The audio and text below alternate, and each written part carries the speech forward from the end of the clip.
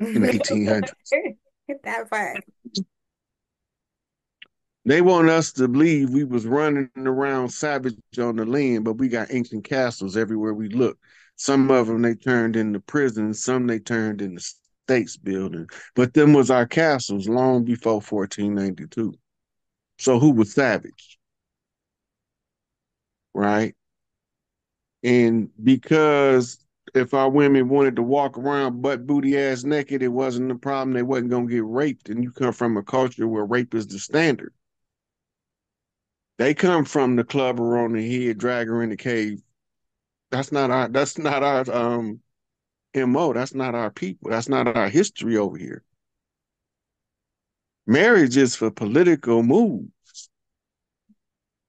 It's to tie families together by blood right in their face without them knowing what's taking place. This is why they want everybody to go give up some DNA. Ain't got nothing to do. The test is just for entertainment, and they tell you that right on the package. So anything that's for entertainment can be altered to match the entertaining thing that they're trying to use to entertain you. Once you realize that, then you know they're using your DNA for something else because they know who we are. They ain't never stop watching us and following us from generation to generation because they know what families and bloodlines they got to try to murder off because they know where the chief's gonna come at. But they not smarter than Mother Nature. She know how to shuffle us around on the land and make one chief that would have born somewhere else be born over here instead. And then and then he be born here and then he go over there and you don't know he gonna come up and be the boss over there where he at. Big Mama Cindy, That's it. all over the land. Big Mama boys was sent all over the land. I need you to go wrap this up, clean this up, and get these people straightened up because they got them tore up in such a bad way. So that's what we've been doing. It's been difficult because we have to figure out how to use all of these systems of language and dumb it down to the colloquial language because you have to filter it so people will know what they're doing so you can explain how it works. Elijah Muhammad said you have to make it plain enough for a baby to understand it.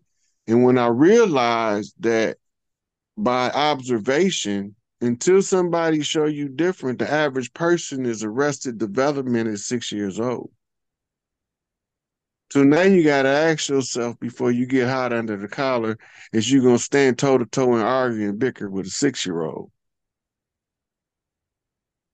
That's facts. Right. Wow. I don't argue with women because I'm not a woman. That's simple. I'm not going to argue with no woman. I ain't no woman. We can talk about it though. I can't argue with you about it because we can't fix nothing. And I like to get shit fixed because I don't like to keep going back over something. Right. They use that secret squirrel information by not letting you know the different language. Legalese is not the same as colloquial English, but it's the same with medicalese. That's why you need to go to university so you can learn the language so you can identify the drug. Exactly. Exactly. Wow. So, as we know, like they put a lot of information right in front of our face, Mm-hmm. especially in the entertainment, right? Mm-hmm. There are the movies that people are super drawn to, Marvel, um, I forget what other Fantasy superheroes. exactly. And with these different type of beings, And Mm-hmm. so in my opinion, it's the truth and it's reality. So in the So, metaphysical community, sweetie, all of the high priests know this, and all of the magi, the sorcerers, they all know that in this period we in, nobody was allowed to come in what's called a mythic form, right? They had to come in human suits. You can look at different people and you can see their mythic form peering through their human suit. And they draw them in the animation to show them themselves in mythic form so they can remember which one of the original light sources they came in on. Because that's who sent you to University Earth in order to learn how to balance your God powers and to activate your higher senses by overwhelming your lower senses. I love this shit. So, when we say, because, people watching this might just be thinking that we're talking about the superhuman powers that are going on. But when you say mythical, what do you mean by mythical? So in mythology, you see that you got fairies, you got gnomes, you got Bigfoot looking creatures, you got ogres. All of those things is in human form in this chapter or in this age that we in. Nobody was allowed to come in if they didn't appear to be human, right? So when the fairy come in, she expresses it through the DNA as this little cute, dainty little thing, and everybody love her. You know, it's almost like you could see the sprinkles behind her when she walked. The energy is there, but we don't know that we not coming in mythic form, right? But we came in different ages in mythic form, and we was all type of things from dragons to butterflies that talked and walked on 2 feet, the size of humans. We've been through all of those incarnations. This is a new one for us. And we using the chapter of misery to force us to wake up at the right time. And the misery and the suffering causes the rank and file to call on a more powerful energy than before because this one ain't working. So Mother Nature sends a different person to the different parts of the society to test it to see what need to be fixed. They live the life of the local society in order to catalog the errors, in order to know what to adjust for. The walking mitochondria of the earth that's going to give the instructions to the T cells that's going to organize the white cells in order to activate the defensive energies, what they call the great cleanup. Yeah. Yes, let the people know. Let them know, let them know, let them know. Wow, this is exciting. I mean, I could ask questions all night. Like, and then I'm a Gemini, so I could really do this all day. Oh But yeah, especially when you hit that Tupac Kendrick energy. and spice it up with a little bit of Donald Trump on top, throw some Kanye in there. Ah, well, so let's close it out with this. So,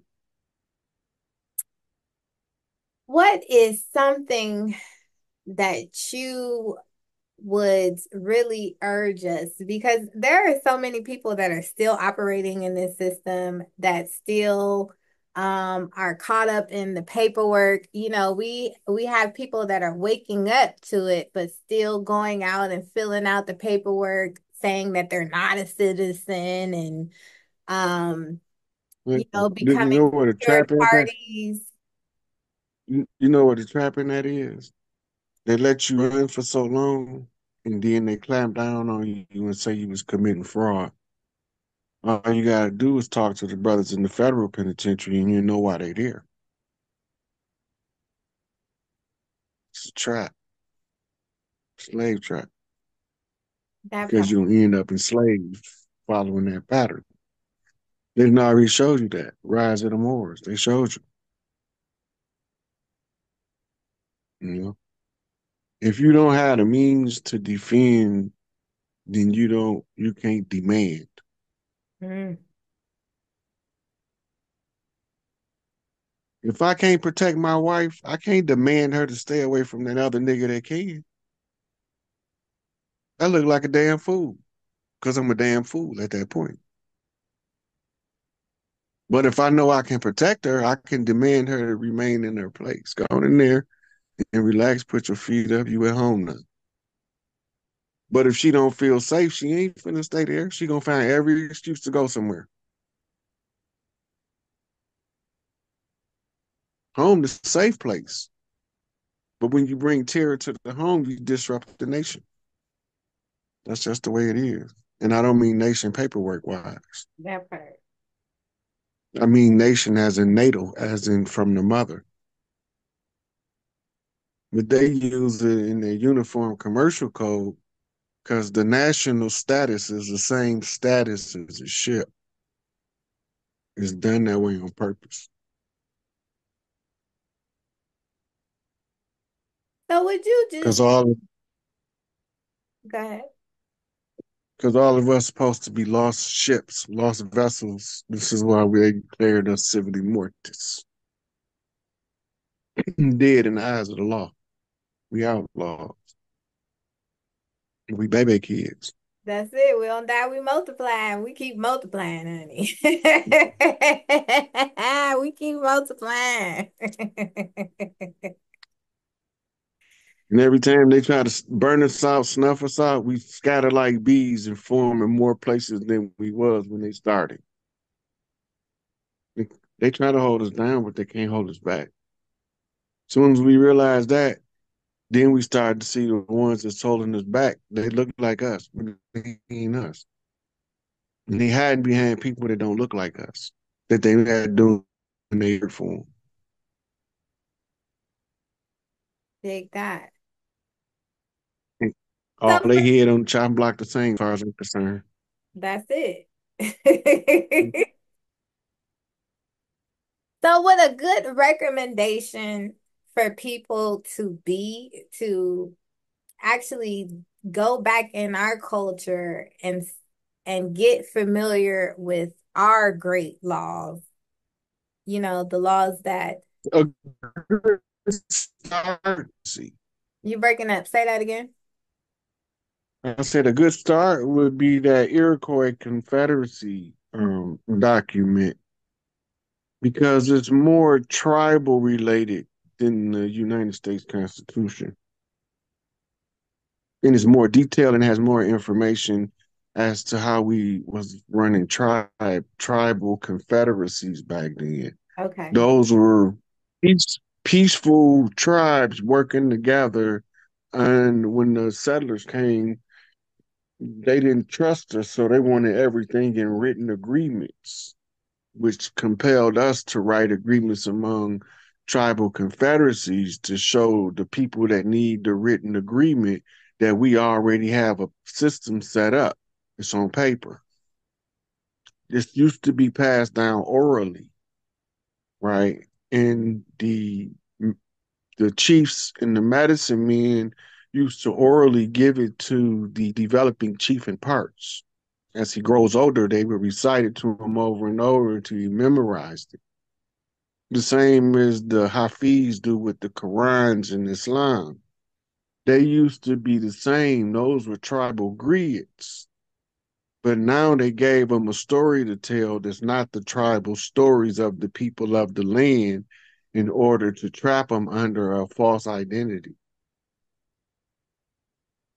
using their belief in the creator to exploit them.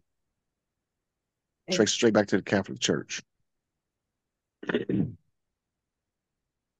So they took what was their natural tribal sciences and they wrote a similar science as their natural tribal science, but they wrote it in the Christian styling to subvert them to a Christianized version of their tribal doctrines. And the keeper of this information used to be the successor,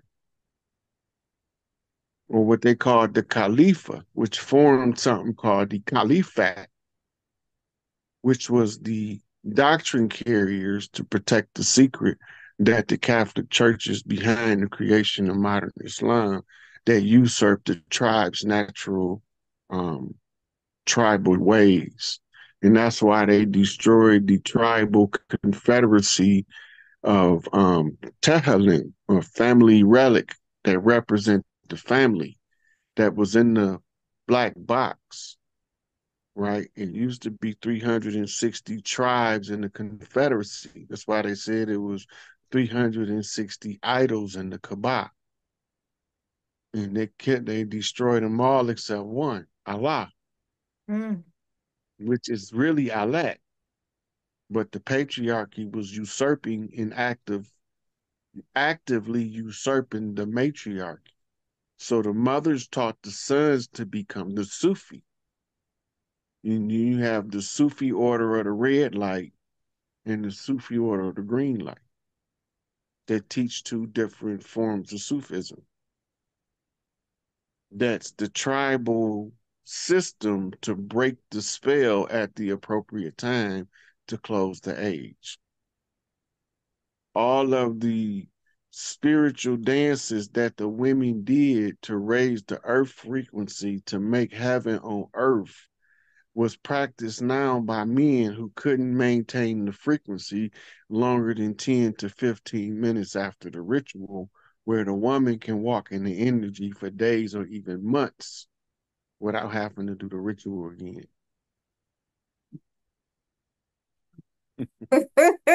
This shit is deep. Okay.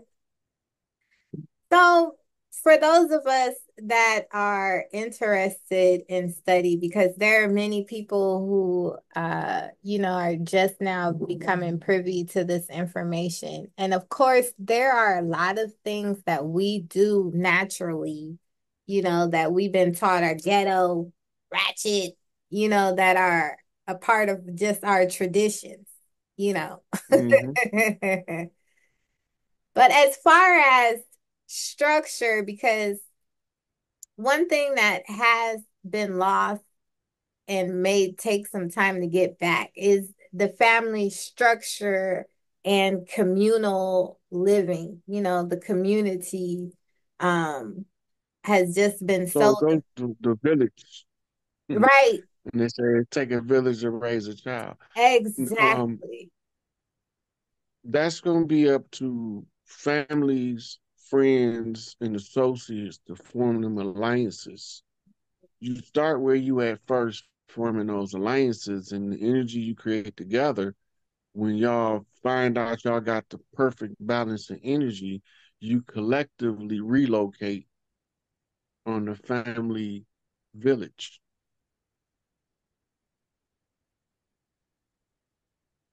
Beautiful. That's how you do it. That's tribing up. And they keep the harmony in the new village. That's why people, birds of a feather, flock together. Like-minded people join together to perform the same accomplishment. They're trying to accomplish the same goal. Then they're more apt to follow through than the person that's doing something that he don't really want to do. Exactly. That's why you. That's why it look like sometimes our family members hate us. No, they don't hate us. A lot of the elders be trying to hold on to the child because they don't trust that shit they taught them that they learned in the church. So it make them try to micromanage their adult child and become overprotective of the child, smother the child becomes spoiled like a bruised apple. But don't nobody notice the bruise, so the child go on to continue to rot,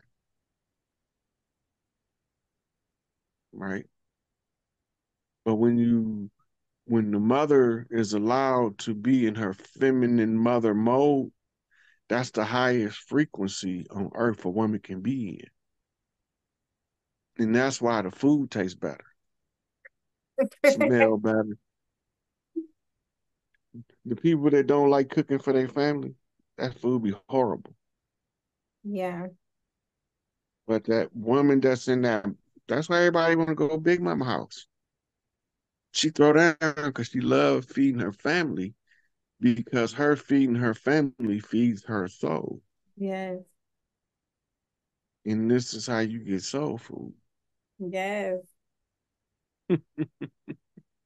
Frequency. She can go in there with a little bit of nothing to come up with a whole lot of something. A whole lot of something. We making magic, okay? Do you believe in magic? That's In it. a young girl's heart, do you believe in magic? That's right.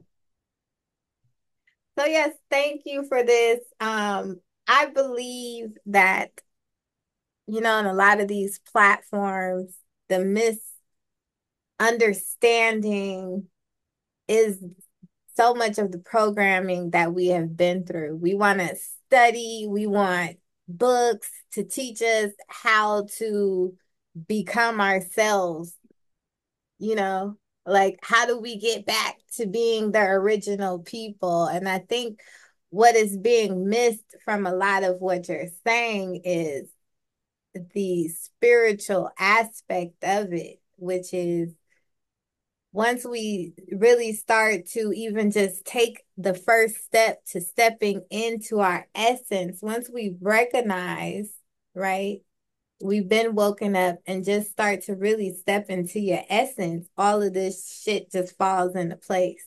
You know what I'm saying? Like Yeah. what that kind of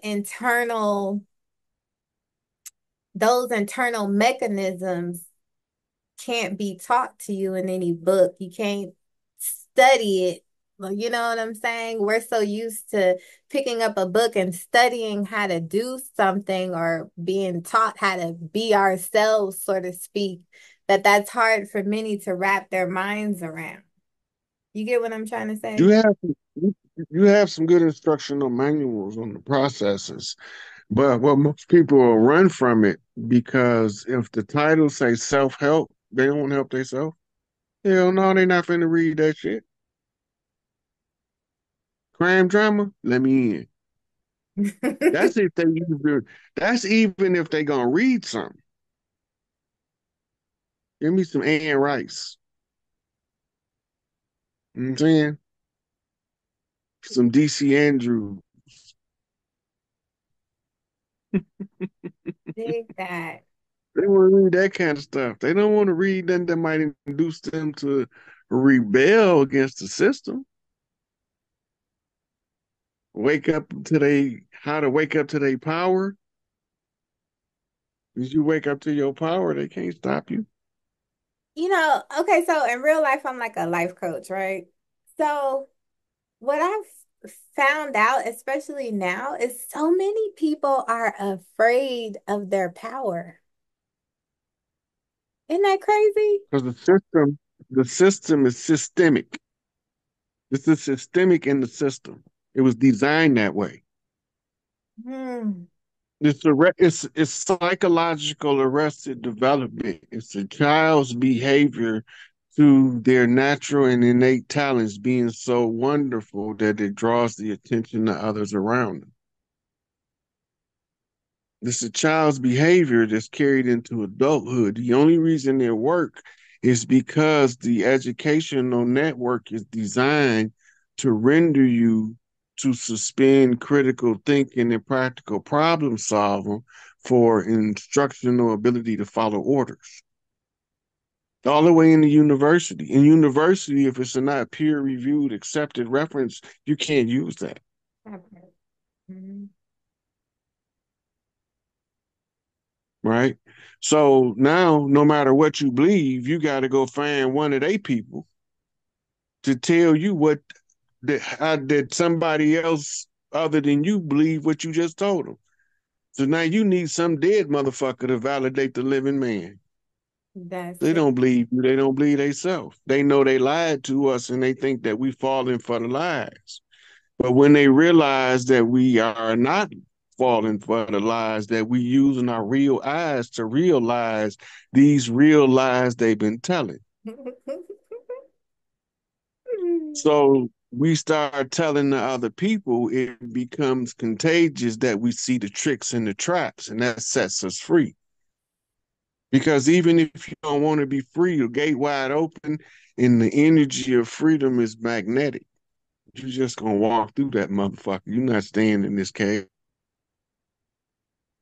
And this is the same trap. They psychological arrested development through a 12-step thinking detox program called modern education set up by the Rothschilds and the Bilderbergs to turn humans with infinite potential into subjugated workers with a desire to work to fulfill the needs of the person and his immediate family.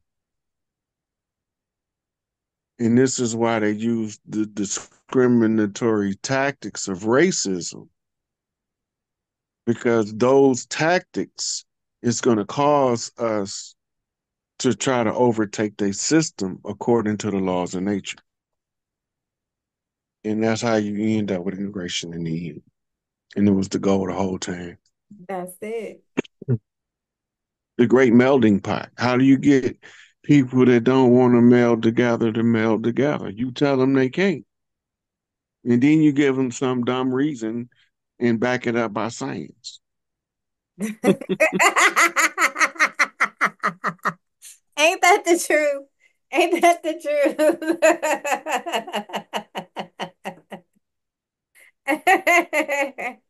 It's like, I don't know. It's the same pattern over and over again. You back it up with religion. That's so true. You religion to back it up. The same lie. Mm, They say God created somebody to be better than somebody else. That's not God. Who is this nigga? that part. My mom, God, no respecters of no for persons. Ain't no big eyes and no little U's. And my growth and development literature told me that ain't no big eyes and no little U's. So them two things coincide. I don't bullshit. God didn't make nobody to be better than nobody else. He just made them to be different. That's it. The the skeletal cranial structure of Michael Jordan did not need to be the same cranial skeletal structure as William the Refrigerator Perry in order for them to both do great things in their respective sports. But if you would have tried to switch places with them, they'd have looked like some befuggling idiots. That's it. They both outside their element. As long as you use them in their element, you get the optimum performance anytime. For their optimal good. Yes. That's how you find your zone. Once you feel that zone, you can't go back. That's why one mother that's feels safe at home in the kitchen and she looking at her babies playing and playing on their gadgets on the couch and she's scanning the room and then she see her significant other outside doing whatever with the damn dogs and then she realized this is home. Yeah.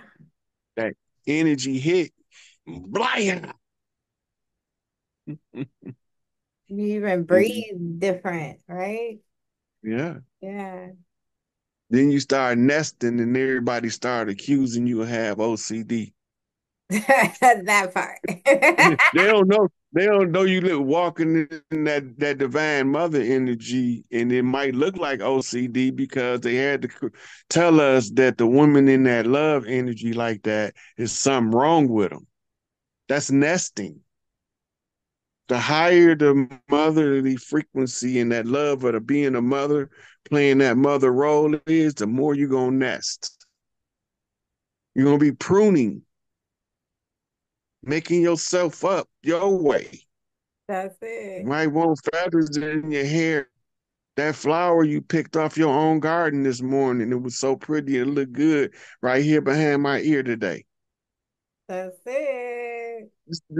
That's that energy. Now, if all of the women can be safe in that energy, the whole energy of the planet shifts to having, but they can't feel safe because the warring patriarchs have the energy upset it with the bloodletting rituals. And that's what the communion at the church is. And that's why you was born a sinner. It's a sin right. Wow. Yeah. Babylonian blood magic, simulated cannibalism ritual. In the spirit realm, the energy is the same. Eat of my flesh, drink of my blood.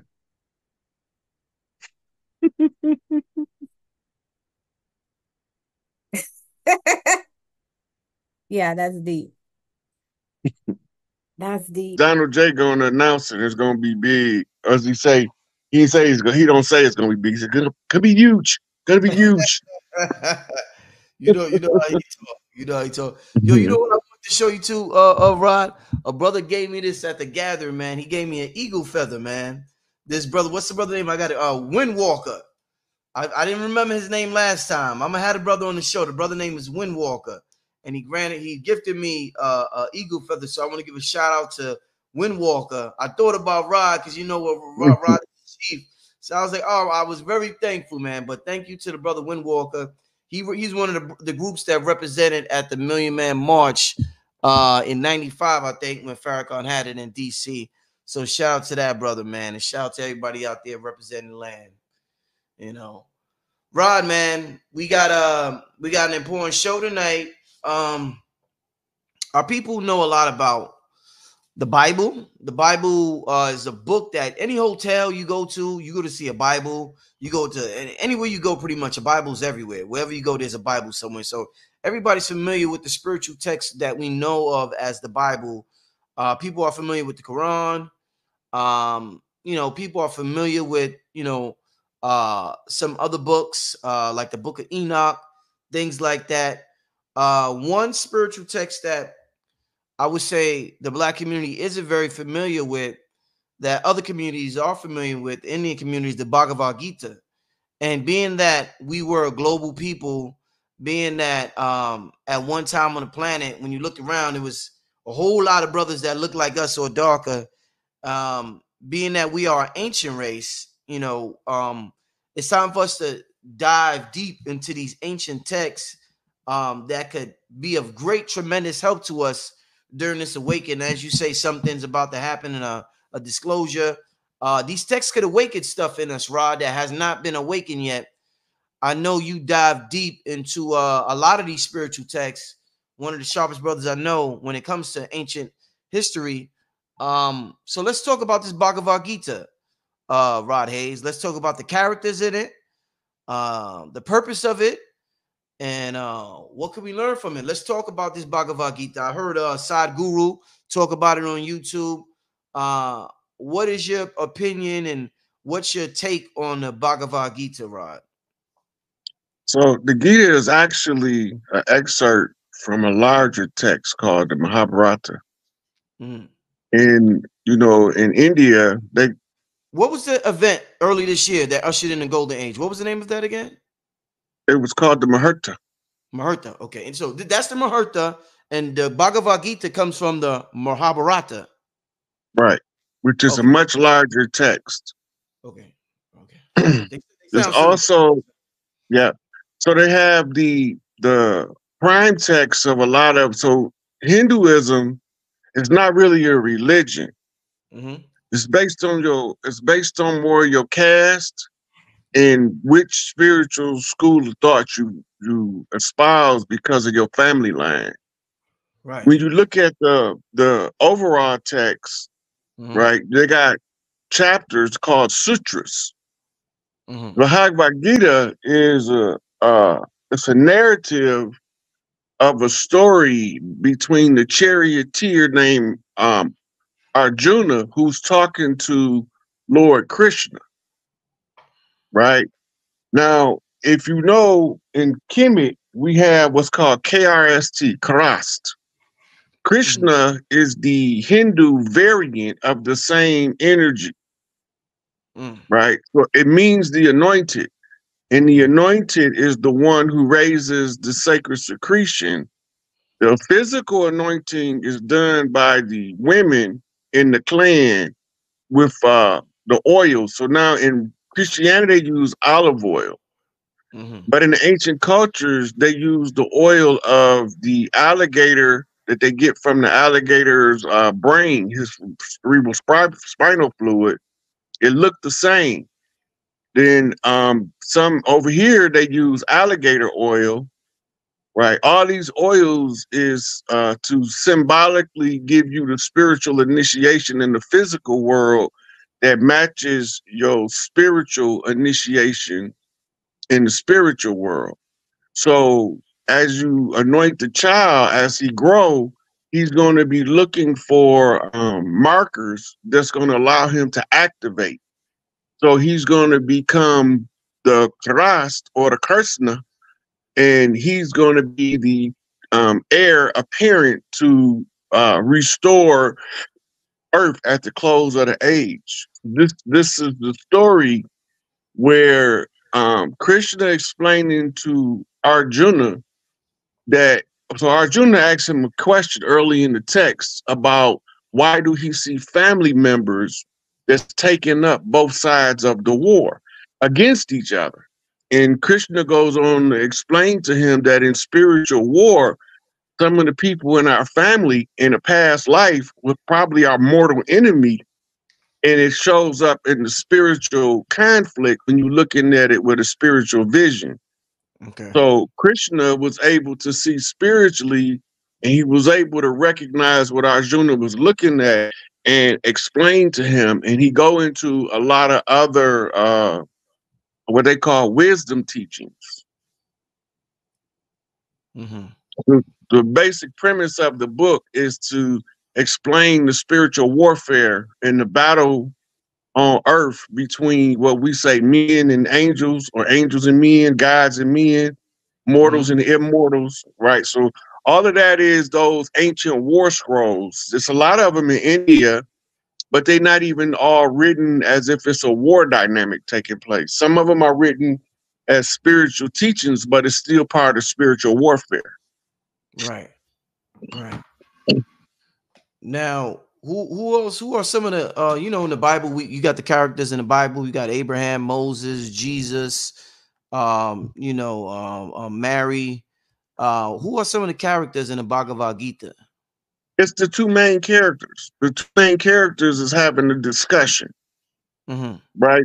So it'll put you in the mind of the Machiavelli Art of War, where you have a military philosopher that's having a conversation with a battle-tested military general. The Mm. philosopher gained his rank in general by going through military training in military school, where the general came up in the ranks from a soldier on the battlefield to rise through the ranks as a general. And the art of war, Machiavelli, is this dialogue between the two to understand how the one that was on the battlefield see the battlefield different than the one that was trained in the boardroom or in the battle room, the war room. And who's So the two the having the dialogue? so in the Bhagavad Gita, is Lord Krishna is having this conversation with Arjuna about the spiritual warfare, Mm-hmm. right? Mm-hmm. And the comparative analysis was Prince Niccolo Machiavelli's Art of War. where he wrote it for Leonardo Piero Medici when he was rising to power in I think it was Italy. You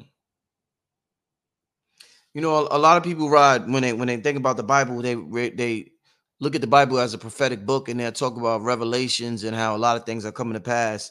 Is there text in the Bhagavad Gita that you could look at modern time and look at 2024 and say, damn, Bhagavad Gita is right on point with what's happening right now? The spiritual warfare aspect, because even now, when the ones that's the chosen ones begin to speak out and tell what they know, you have family members that want to silence them, right? We call them matrix agents, right?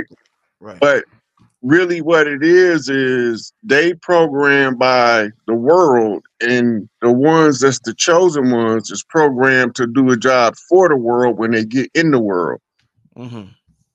Right. So the it's a lot of different wisdom teachings in there. Arjuna and Krishna being the main characters, but they do talk about, they call other names of the people they looking at while they're giving the discussion, but the main characters are still Arjuna and Krishna. When we talk about the spiritual war, just to use a modern example, I forgot who I was interviewing the other day, and we might have been talking about, what's the young brother name, y'all? We was talking about the archons. What's the young brother name? Oh, RFG, the chosen one. And I was talking about if this is let's say this is a game, a holographic projection, a game that's being played, and we're talking about entities like the archons or whatever. When I asked him about your children, I want to ask you about your parents, Rod. What if your parents, as much as we respect Big Mama and our mother, a lot of people have horrible relationships with their mother. What advice would you give to them if there's spiritual warfare going on between them and their mother? Their mother may be programmed by the Matrix, and they may have come down here to reprogram the Matrix. What advice would you give them, Rod? I would tell them, don't try to fight with your parents. You got to lead by example. Because your parents, like I said, this is funny you would bring up a recent interview. In a recent one of my lives, I was like, we have to learn to respect our elders, even though some of them batshit crazy. Right? A lot of them have been indoctrinated so well by the enemy that they can't tell who they are versus who their ancestors were. Who they believe they a whole different set of people than the people they was before 1492. This is why we are dressed up like everybody but the organic originals from the land. Right. Indeed. Somebody in the chat, and this was actually one of the things I want you to touch on. Where's it at? Where's it at? I want to bring this up right away, right now, since you brought it up. Can you talk about the three modes, since we're talking about the Bhagavad Gita, the three modes of material nature? Yeah, so that's the same. Material is the same as the states of matter, solid, liquid, and gas. We look at those as the solid being earth, the liquid being water, which is the symbol for spirit, the steam being the emanating source of all. So as we go through the three folds of the material world, we become in tune with our a higher consciousness that would be in this third state of matter, which would be a gaseous state, what we call the nine ether. Right. So the nine ether is the oversoul, overspirit, the collective unconscious. Then you have the water, which is the symbol for spirit in the physical world. And then you have the earth, which is solid matter, which the human body has all three components, plus the fourth element of fire, the fifth element being the ether. Right. So those three states of matter are also states of consciousness according to your spiritual development. You know, a quick question. It's a little off topic from the Bhagavad Gita, but it came to my mind, so I guess it's meant for me to ask you. a lot of people call us non-ether beings. I've heard a lot of people refer to us through the years of me being in this study as non-ether beings, and they refer to our hair as non-ether hair. They refer to it as antennas. I always wondered, Rod, our hair spirals. We learning more and more about the importance of the spiral and the coil and things of that nature. Why when we're born, when we first incarnate into this realm and we take on this avatar, why would as a baby coming out the mother's womb, out the portal, why is our hair straight and it takes a while to develop that spiral, that galaxy spiral? Why don't we come down here with the non-ether? Why does it take a year or 2 or 3 and then you see the hair spiraling more and more? That's only certain ones. I was born nappy hair. Okay. I was born with nappy hair. My mom used to call me a little raisin head boy, talking about nappy hair. Yeah. Right. So that's based on you sitting in the amniotic fluid. Hair tends to relax in water. Right. Okay. So when you've been in there for 9 months, it's going to take a while for the oils and the air from around it to interact with the hair itself to cause it to change state. But normally the ones born with straight hair, they end up with what's called curly locks. That's like 8 ether. Right. The 9 ether is the real tight stuff. What they call it, BB shots and robo knots. You remember that? Yeah. Oh yeah, BB shots. I ain't hear that in a while. BB shots. I ain't hear that in a while since Martin. Martin, the sitcom Martin. Oh man. Wow. Yeah. So, but that's the 9 ether. The true 9 ether. They don't really grow long hair. They normally have naturally short hair and naturally don't grow long. But some of us, when we right between 8 and 9, we can grow a big afro. And then if you really look at the afro is the attempt to straighten out the kinks in the hair by using, picking it out, poofing it up, and then pack it down, because they don't know nothing about packing the afro down, to make sure that it's symmetrical, Right. But when you grow up in the 70s, you've seen it. You've seen it firsthand. Everybody tending to their afro. My whole family had afros in Chicago. Yeah. Afros used to be real big. The universe. I was talking to Dr. B the other day. I told Dr. B, I said, if you look at the universe, like how they say the universe is a brain, and they'll show the brain with the neurons coming out, then they'll show the universe. The universe almost looks like an afro, Rod. That shit look like one huge afro that keeps going, Rod. Yeah, so that's dark matter. Yeah. That's dark matter. You gotta remember, it's just like being inside of the uterus. We just inside of a bigger version called creation, right? And the only way you can get in is through a portal. Yeah. But creation itself is a galactic portal, right? So Prime Creator filters down information and puts the rest of everything in order by utilizing a agency of man in the realm of humanity in order for us to fix the problems. So we got at the close of last age, so the Piscean age closed out now. We in the early days of the Aquarian. The energy ain't fully hit yet, but it's revving up. And this is being told by the solar flares, by the Schumann resonance, by the electromagnetic field that they call the Van Allen belt. The Van Allen belt is doing all kind of stuff different than it normally does. That's the Pleiadian light lock. When they be talking about we in the dome, if we was in the true dome, at the bottom where the dome meet the earth, you would have a perpetual air spiral all the way around. Right. Then they want to use the echo effect of a pop bloom in a hollow chamber. But the reason why that's not a good experiment to explain us being in the dome is because when it thunder in New York, you don't hear it in LA. Right. right? And the reason being is it's called the dissipation of sound. If you was in the dome and the thunder was being echoed through the dome, when it strike one place, you would hear it every place, Mm. Mm. right? So the sheer volume within inside the confines of atmosphere is so vast that the sound can't travel simultaneously from New York to LA for you to hear the thunderstorm that's taking place in New York. It's the Right. same.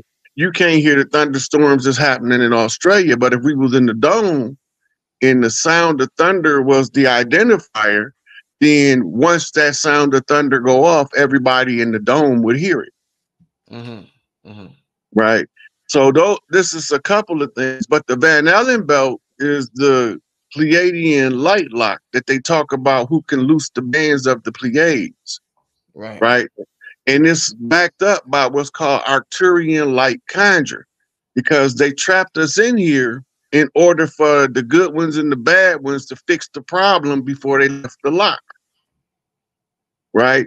So this is the war in the spirit realm being confined to a specific geography or galactic location, right, Mm-hmm. which is on the earth. So I tell people that the war in heaven on Nibiru landed on earth as a sibling rivalry up there came to us as the war between the forces of dark and the forces of light. In other words, the light-skinned niggas versus the dark-skinned niggas. Mm-hmm. Mm-hmm. Right? So, but we ain't looking at it like that. We looking at it like some good people and some bad people is fighting it out. But they brothers and sisters and cousins and uncles and nieces and nephews, right? This goes back to the Gita, by the way. Mm-hmm. So Okay. Yeah. it's all related, because this is why Arjuna had to tell, Krishna had to tell Arjuna that you have these people in the families. Everybody got them in their family, even though they're not from the same spiritual position in the conflict, Mm-hmm. right? So it's like it's a war between intelligence versus ignorance, right? Mm-hmm. And they allow ignorance to run rampant until somebody come along and say, that's enough of the dumbass shit. Mm-hmm. So then we get to the point where, okay, if it's enough of doing things from the perspective of ignorance, what do we have to do now to shift to intelligence? Mm-hmm. Right? So to give you the example, they gave us something called artificial intelligence. That's Mm-hmm. 4-point quantum encryption. Mm-hmm. But the human intelligence is tied to your spiritual body, which gives you a 19-point quantum encryption across 19 dimensions. That's 19 times 19 to the 19th power. Mm-hmm. And that's why 19 is the sacred seal. Alpha meets omega. Beginning meets the end. So Mm-hmm. when we being trapped by accepting the structure of the religious dogmas that they gave us without questioning it. But soon as you start questioning it, more questions are going to arise till you get to the point where it's going to be so easy to see through it. But other people that didn't go through the process, they can't see it. So Mm-hmm. now you've been separated by intelligence versus ignorance. Right. And that goes back to everything we did is predicated on divide and conquer. They divided the humans up by geography, skin color, class, ranks, system, style, all of them different means of dividing us. And we still have the ability, after all the divisive tactics used to make us the worst, we still have the capacity to love each other and not care that other people don't want you to love somebody.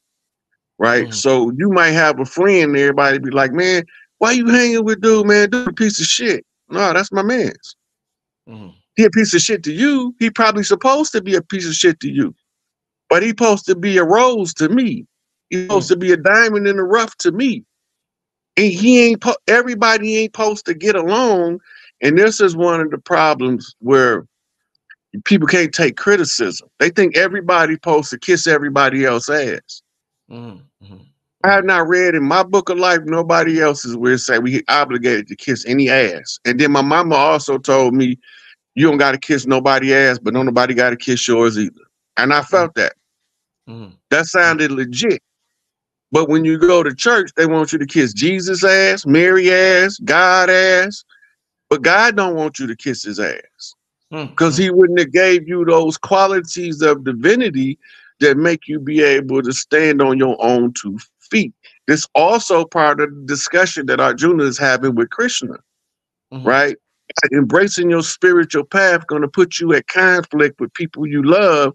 It Woo. don't mean that you don't love them any less. It just means that your spiritual development, it's like outgrowing your favorite genes because you've been eating too much. You can either lose weight or you can give up the genes. Mm. Most people gonna give up the genes because trying to lose weight is difficult and don't nobody want no hard stuff. We Right. all want to go through life and bypass the hard part. Not knowing that embracing the hard part sets you up for the rest of it to be a path of ease. But the Mm-hmm. hard part got to be addressed. Right. Everybody's ducking the pain in pursuit of the pleasure, right? Mm. Them people, they stuck to the right. Mm-hmm. And the other people, they so busy inflicting the pain that they don't care about the pleasure of others because they getting their pleasure from inflicting the pain. They stuck to the left, Mm-hmm. right? So the goal is to bump straight. That's all. You might have did some dirt back in your younger days before you knew better, but when you know better, you obligated to do better. You can't do better than what you know. This is why it's a world of knowledge versus ignorance, intelligence versus ignorance, Mm-hmm. right? The wise versus the unwise, you know, the educated versus the uneducated. But then you got to look at education because you got what's called compartmentalized education.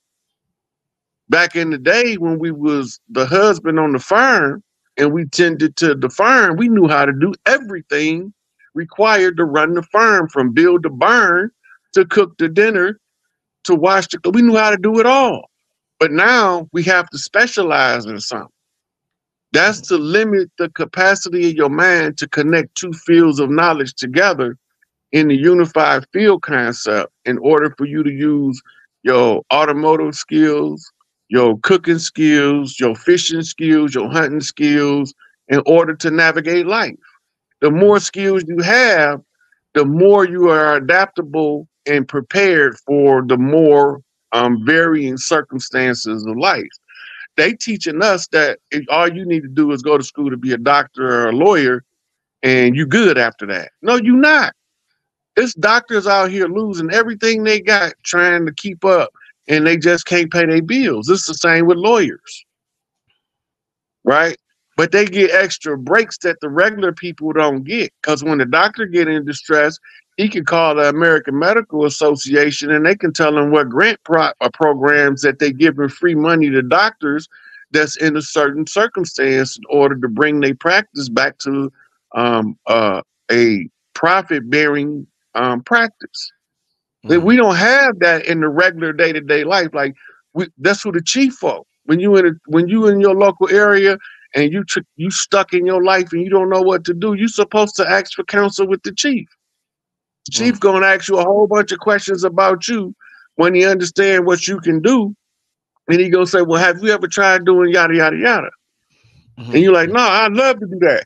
But that's what the problem is you never tried to do the thing that you love. So instead of chasing stuff to make money, chase what you love. Money gonna be there as a side effect of doing the right thing repeatedly.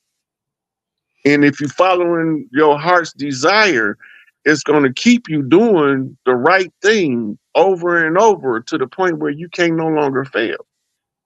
It's Mm-hmm. just going to be natural. That's why you could raise a child in a wealthy family and they can go broke. But after a while, they can't stay broke. They can't function. They have to get that bread. And they know how, based on watching their parents, that there's something in them that can allow them to become wealthy again. And this is why most people lose the generational wealth and then another person later on in the family pick it back up, right? Because uh this is a saying, good men create good times create bad men. Bad men create bad times, and bad times create good men. It's a cycle, right? So the more that you're willing to endure and put the work in, the more you're gonna have later in your life time to live your life instead of your life living you. Most of us, our life is living us, and we was given that life by the designers of this matrix. It's not the life we chose. It's not our best life scenario.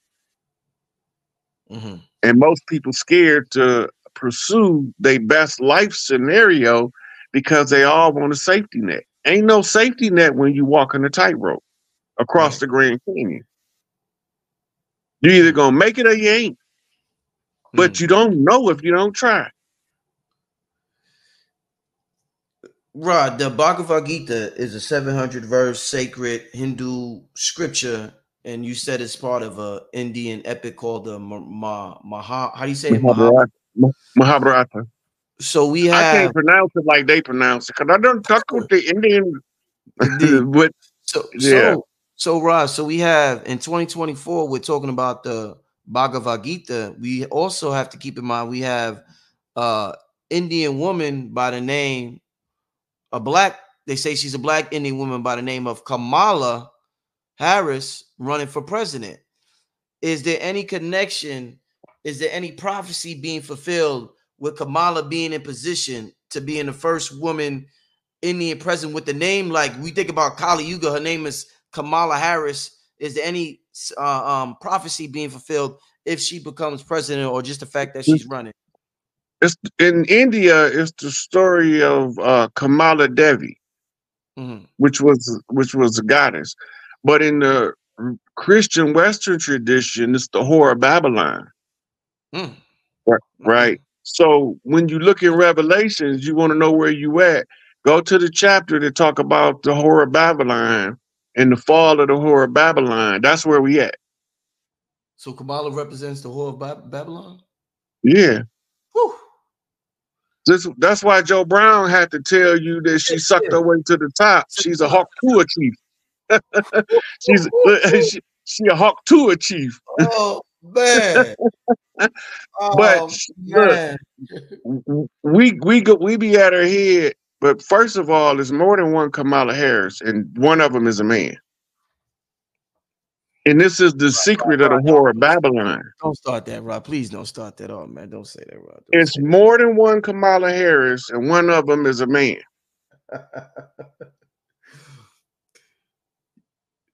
I'm just telling you. A lot of people thought I was crazy, but then they seen the receipts and was like, "Holy, why we ain't been know that?" It's all part of the Statue of Liberty, Eiffel Tower connection with Parthodon Isis, which is Paris, and the fall of the Babylonian Empire, represented by Rome, and Rome is DC proper. Right. A lot of us don't know DC was named Rome before they named it Washington, DC. But it was named Rome. And then the seven hills sit there. So they telling us the narrative using the program of the Christian dogma.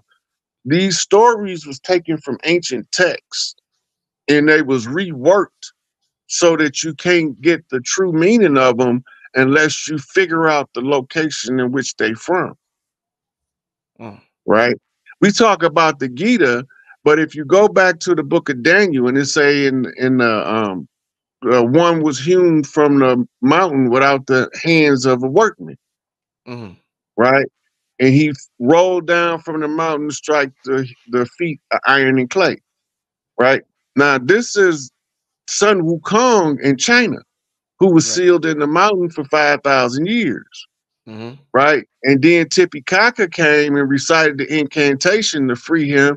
And then one of the sorcerers gave her a band to put around his head to control him because he was uncontrollable. That's why they put him in the stone in the first place.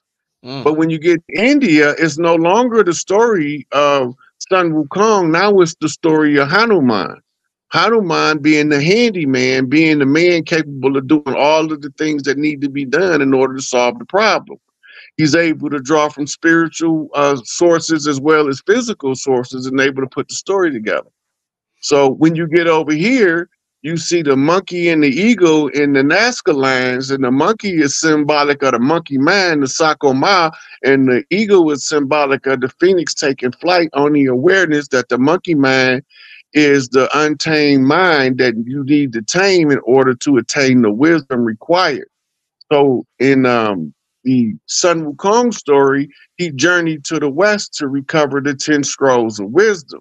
The 10 scrolls of wisdom is 10 different things that's being used to rule: economics, education, entertainment, labor law, politics, religion, sex, war, and health.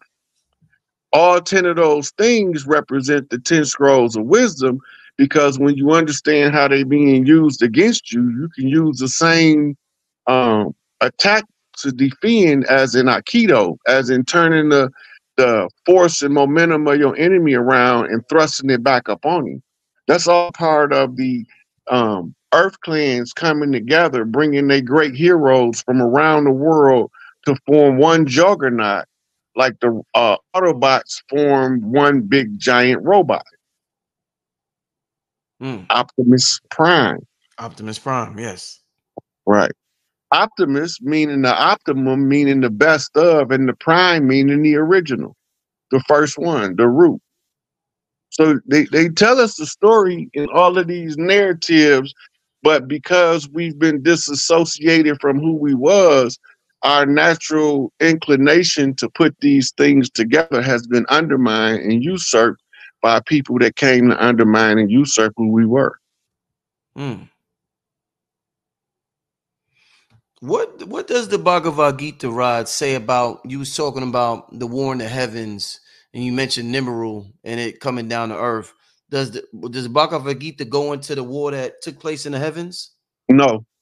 It's looking at earth, and it's looking at the families lined up on opposite sides of the battlefield, looking at the war that's being fought on the earth, not the war fought in the heavens. That's a different scroll. Is there any connection? You know how Ashwa Crazy back in the day, he had the video Christianity stolen from ancient Kemet. Is the Bhagavad Gita, is it connected to any of the other stories we hear, like let's say the Anunnaki or ancient Kemet or Atlantis or something? Is it connected to any of these other systems? Yeah, because when you start studying the Vamanas wars, you end up in India, because the Vamana Sutras is also taken from larger chapters of the Mahabharata. And then you have the Vedas, which is the wisdom teachings. The Vedas is contemporary with like Proverbs and Ecclesiastics, but it also tells stories in there, short stories too. So these texts are all what you call ancient pyramid texts. A lot of them is still in scroll form, untranslated, in the Tibetan mountains and in the Vatican library. Those was the ones they wasn't allowed to destroy, because the information they have was critical to the people. Right. All hieroglyphics translate. There's no hieroglyphics that don't translate. So how is these going to translate? What do you mean? They just don't know the keys to unlock the language. Right. But the language will translate itself if you understand body language, because most hieroglyphic writings is taken from the movements of the body when in physical motion. But it's like a scene from an animation. Ooh. Hieroglyphics is imitated body language. That's what you say? Yeah, the ones where you see people playing scenes. Yeah. Look, when you reach the alpha brain state and you sitting in the meditative position before the hieroglyphics, if you got the right DNA, they will come to life and play a cartoon for you. The cartoon will play out just like the story being told if you're from the bloodline. But if you're not from the bloodline, the pictures will remain stagnant and still. They won't move.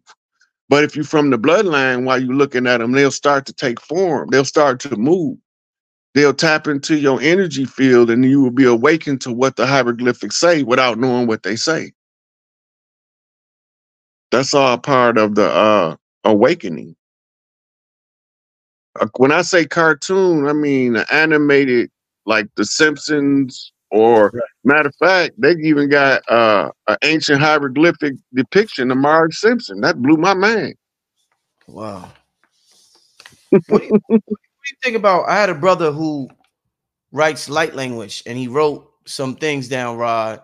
What do you think about individuals who they go into this automatic writing and they write this language that we may not know what it That's is? readable. Uh-huh. It looked like gibberish, but it's readable. It's readable. It's full of symbols. So what he's doing is channeling, Uh-huh. but he's not translating the channel. Right.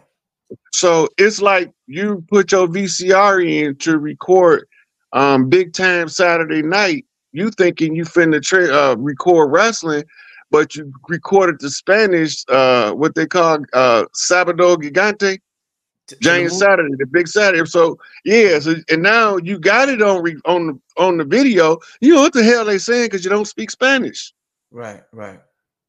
right? Gotcha. But you got another sense by watching what's going on. You might not speak the language, but you can grasp the basics of what's being displayed in the foreign language. It's the same with that type of channel. If he got to learn that language one symbol at a time, Mm. and then it won't be all over the page like that. It's going to either be from top to bottom, from bottom to top, from right to left, or left to right. It won't be all over the page.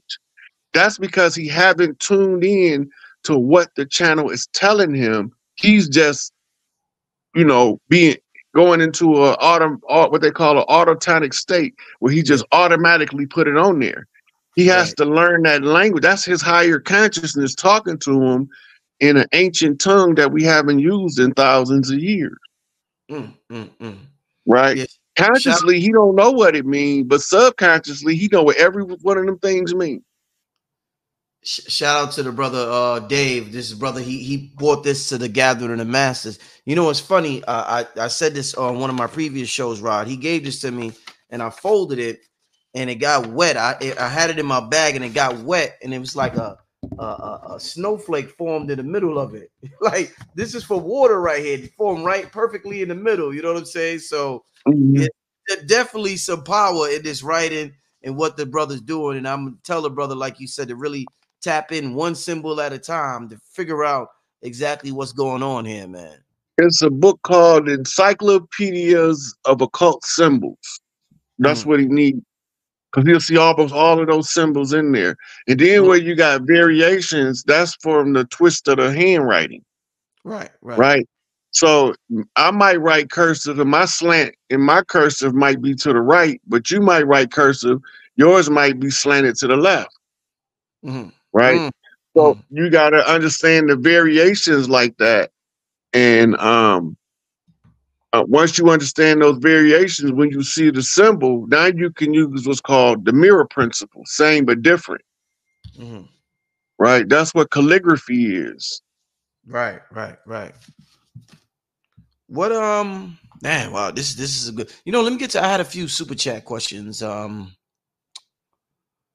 Uh let me see. Somebody said the volcano erupted in Russia signals the awakening of the bear, his cosmic roar. Aquarius, the water bearer, has tsunami warnings in specific Pacific Ring of Fire.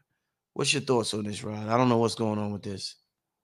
The Great Bear is Ursa Minor and Ursa Major. This is the what we call it the Big Dipper, Little Dipper. Mm-hmm. And the galactic timing in the age of Aquarius is normally signaled by a lot of water phenomenon, floods, rainstorms, atmospheric river overrunning the atmospheric banks, pouring out on the earth, where it looked like water just pouring out the sky from nowhere, but it's not just pouring out from nowhere. That's the atmospheric river reaching its channel. It's becoming too full. That's the symbol for the spirit of the people of the earth becoming full, um, and overrunning and waking the people up. It's all symbolism until you know what it means, then it's telling you a story. And the story gonna always trace back to the holy drama. Mm. You know, speaking of the holy drama, and we're talking about the Bhagavad Gita, one of the things it says in it is detachment. You know, we hear a lot about detachment through different spiritual teachers. And one of the things that say is detachment is not that you own nothing. Detachment is that nothing owns you. I want you to elaborate on that a little bit, because when people talk about detachment, sometimes they could confuse it with, you know, with something else, or think it means something that it doesn't mean. So what's your thoughts on this right here, and what detachment is as far as the ancient meaning of detachment, Rod? So when you look at ownership of material things, right? Yeah. Can't take none of that stuff with you. Attachment is holding on to material things as if you can take them into the spiritual world with you. You already got all that stuff in the spiritual world. You just Right. got to remember how to get it in the physical, because as above, so below. If you can activate it spiritually, you can activate it physically. The Mm-hmm. detachment is not to become obsessed with anything of the physical world, because it's passe. It's all coming and going, and it's going to come and go and come and go and come and go. It's elusive. Once you try to trap it, that's when it break free. But as soon as you let it be free, that's when it condensate on your presence, Mm-hmm. right? So people chasing the bag can't never get rich, but the people that don't give a damn, they care, but not too much. They filthy. Mm-hmm. Mm. That's the difference. Yeah, yeah. You know, I seen when we was talking about the writings. You know, a lot of people in the chat started talking about, you know, them writing and them being left-handed or right-handed.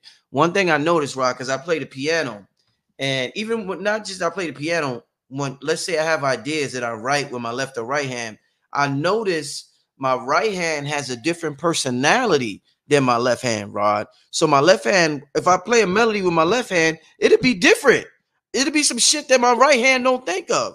Same thing when I'm writing. If I want to think about some thoughts, depending on what hand I use, because I practice using both, a different thought will arise. So this is some shit that we're not used to tapping into, because we're only used to using one hand. So talk to me about do you think it would be easier to tap into ancient knowledge as if we're right-handed, we started writing with our left hand, or using our left hand more? What is it about the different personalities of the right and left hand, Rod? You work the personality difference is the side of the brain. The right hand is using the father side, linear logic. The left hand is using the mother side, abstract.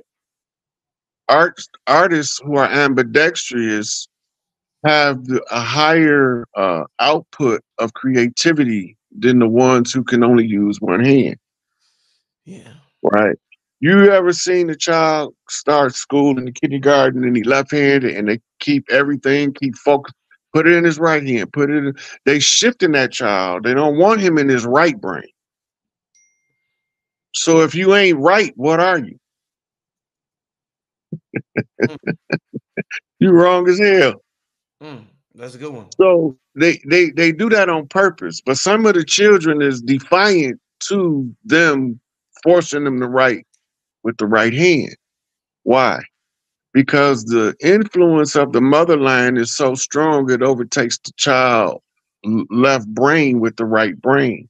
So now they right brain dominant. They more abstract. They more apt to be proficient in the arts and entertainment field than they are in science and technology. Right. Yeah. Wow. So you look at your left hand. That's your feminine expression of your higher self. When you look at your right hand, that's your masculine expression of your physical self. Mm-hmm. So it's the spiritual you and the physical you. We used to be ambidextrous, Yeah. but that was systematically attacked by the patriarchs to try to keep us from ever accepting matriarchal influence by turning off the right brain of as many masculine entities as possible, then rape them to ruin them, physically rape them to ruin them. Yeah. Now they not fit the rule no more. They did that on purpose. They know what they doing. Slimy ass. They did it on purpose. Yeah. That's why Said, you always hear me call out them rogue pedophile cross-dressing drag queen priests, right. pedophile priest cults, Mm. right? Because they know what they doing. If I didn't think they knew what they was doing, I wouldn't be hard on them. But because I know that they know what they doing, because they wrote about it. They wrote about the dirt they did, and they celebrated it in secret, and then they condemned it in the public. Hmm. Right? That's why they got to have all that secret squirrel shit going on. While they doing a secret squirrel, they can celebrate all of the wickedness that they do um, among their peers. But they come out and tell us, we not doing no dirt. That's y'all out there. Y'all the criminals. Lock them up. We need a crime bill. We need a war on drugs. They bringing the dope over here, and the same people declaring the war on drugs. They're creating circumstances and situations. That way, you don't have to micromanage anybody. Yeah. You could create the condition, and the people will respond to the condition by nature. Mm-hmm. We've been in a perpetual state of war, but we didn't know who the enemy was, so we just fought anybody close. Yeah. So we fighting him because I wear blue, he wear red. I wear my cap to the right, he wear his to the left. Come on now. Can we find a better reason to fight each other? Like he broke in my house and tried to rape my sister, so I broke him up. You know, that's a better reason than because he got his hat turned to the left and mine turned to the right. Mm-hmm. He from a different tribe than I'm from. They turned us against each other. They deliberately sent infiltrators in these programs. They wrote about them. The FBI snitch program. They wrote about it. They got documentaries on it. And they telling you exactly how they infiltrate us in those videos. But we don't know, we don't believe we in a police state, and we don't believe we've been warlocked for 400 years. So as long as we don't believe it, you can't get out of the condition that you don't accept exists, because now you be fighting in vain. You don't believe it exists. Even though you can see all of the symptoms of it, we're not in control of our economics. We're not in control of our education. We're not in control of our entertainment. We're not in control of our labor, from where we going to work at, how we going to work, when we going to go. Mm-hmm. We're not in charge of politics. We're not in charge of the religions of the world. Who is in charge? Because I got some questions for them suckers. But they hide and they do everything secret, so they look like they innocent, but they not innocent. They the dirt dealers. Right? They the ones running the kind games on the most amount of people. And they say that the bigger the kind is, the easier it is to run. And that's why we've been trapped in this American corporate kind game for 235, 240 years. Right? Because we didn't know, we thought it was real. We didn't know they was running game on us. We thought that they was legit. They not legit. We the only ones legit. The original organic Mississippi ruddy red clay dirt walking around the land with this nappy hair to the wavy hair to the straight hair. Right? We came in multiple skin complexions. We didn't just start having light brights recently. That's old. We used to call them the children of the moon when they was lighter than like these Europeans light. But we had them. They was called the children of the moon. You can read about them in Isis Unveiled by Madame Blavatsky. When she talk about the root races, then she talk about the moon race. And the moon race was the ones who was the light brights before Caucasians came along. What Today we would call Ashurics and Syriacs, right? But most of them just,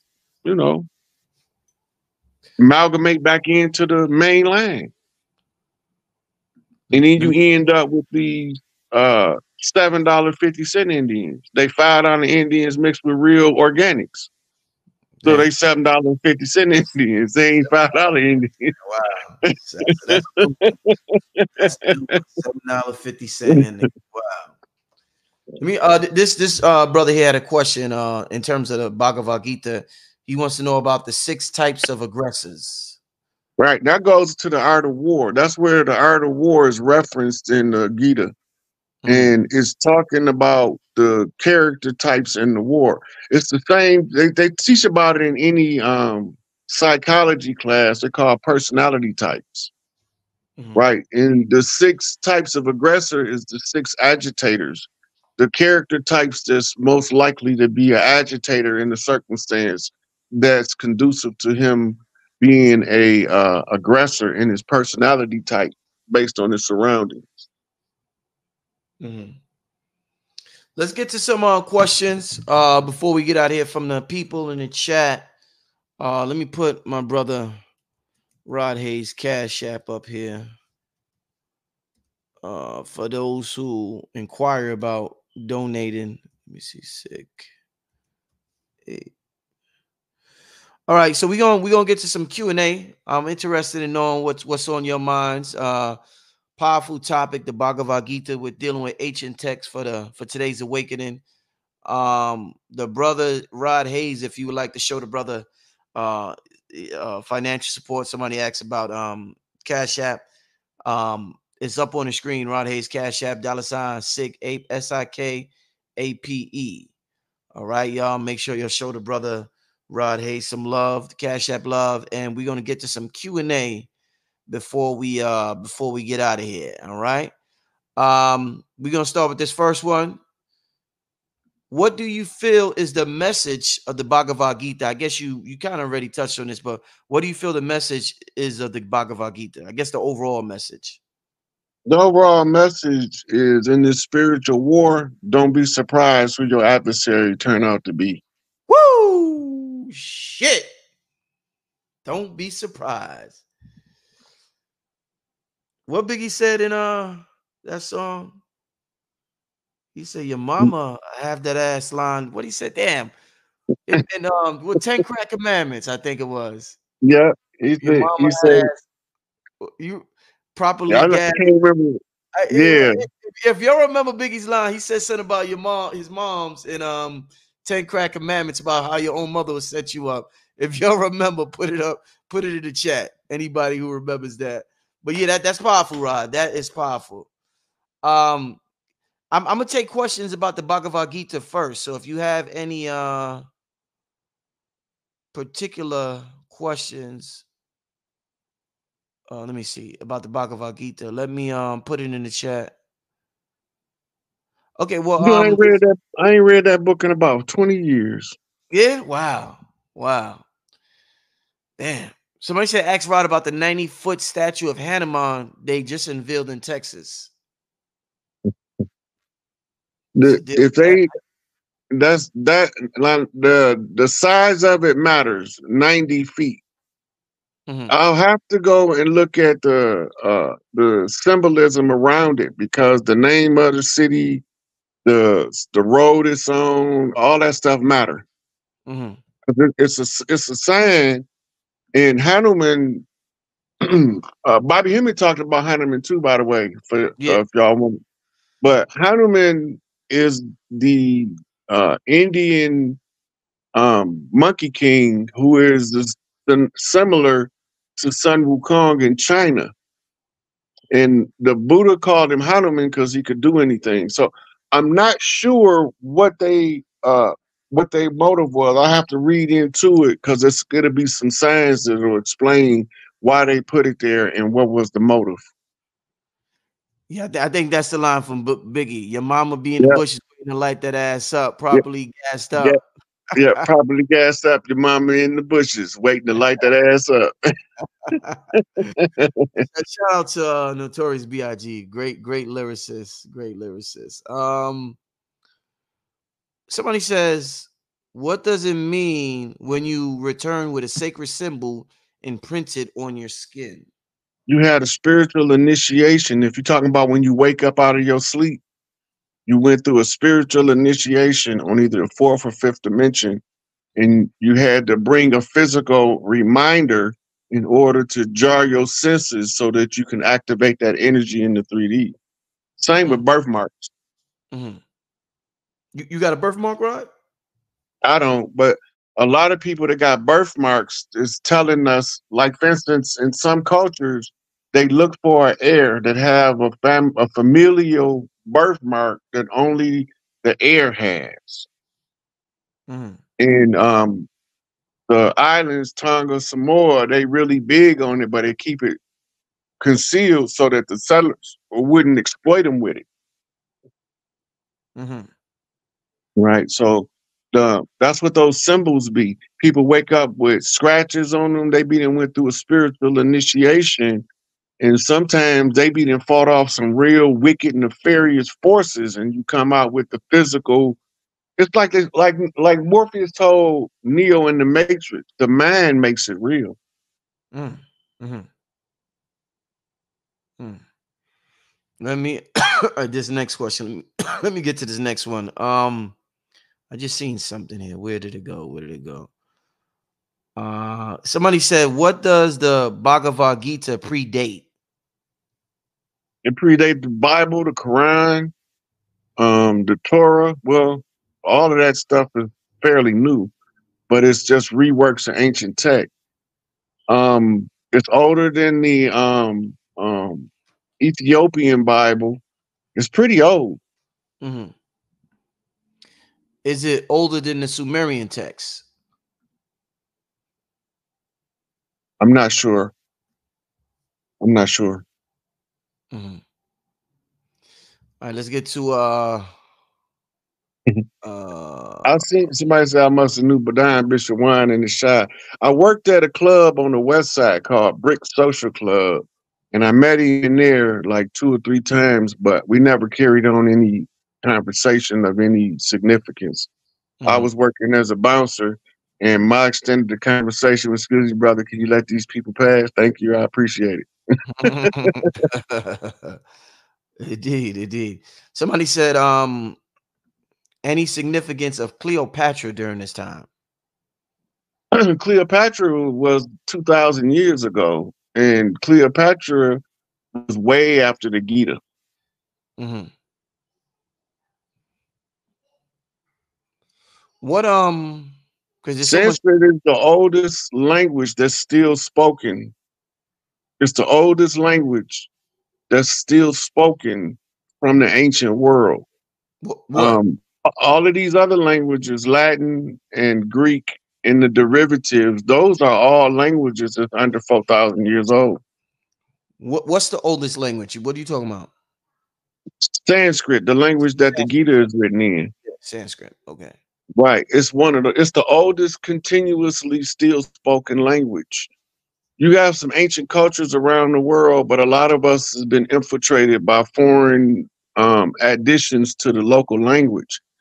But English borrowed a lot of words from Sanskrit, like the word avatar is the Sanskrit word. Um, Yeah, uh, Avatar. I didn't know that. yeah, yeah. Avatar is a Sanskrit word. It's not English. The word Aryan, not English. The word Aryan is a Sanskrit word, and it don't mean what they tell us it means. The original Aryans they call them the untouchables now, but they got removed from their seats of power. Them was Inky kids got removed and replaced with Enlil kids that he had with an Earthborn.